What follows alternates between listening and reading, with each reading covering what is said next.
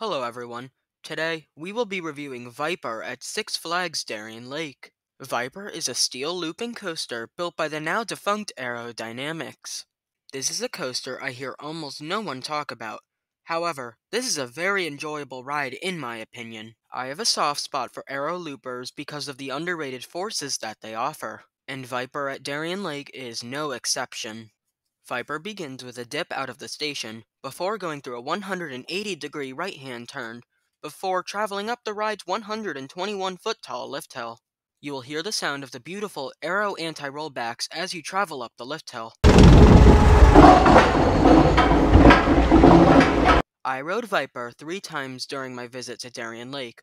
All of my rides were in the back car, but I am almost certain that's the only place you'll get airtime on this ride. Upon cresting the lift hill, you enter a pre-drop, which makes a quick turn to the right before going down the 75-foot drop. Towards the back, you will get a great pop of ejector airtime as you get pulled down the drop. Now since this is an aero coaster, the transitions aren't exactly smooth, but I like it since it gives the ride character.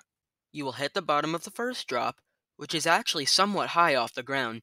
The valley is jarring, but offers some good positive Gs. You will then travel through the first inversion, which is a vertical loop. This loop piles on the positive Gs and is possible to gray out here. You will then unnaturally bank and turn to the left, before going through the Batwing. The entrance has some good snap, but it is a bit jarring. The valley of the Batwing is the most forceful part of the ride, and you are more than likely to gray out here. The exit of the Batwing also has some good jarring snap. You will then glide into the mid-course brake run. The transitions going into the mid-course brake run are funky and fun, and offer some laterals as you glide into the mid-course. You will then slow down to a crawl as you glide into the mid-course brake run. Just like Anaconda, the mid-course slowing you down will actually make the last two inversions interesting. You will drop down to the right and enter the ride's final inversions, a double corkscrew. Just like Anaconda, these corkscrews offer some weak hang time with some funky laterals.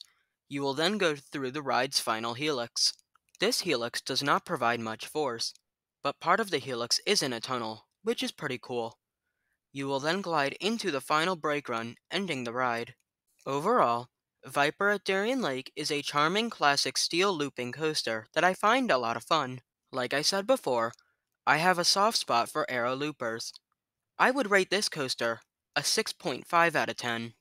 And those are my thoughts on Viper at Six Flags Darien Lake. I hope you enjoyed the video. Thank you for watching and have a wonderful day.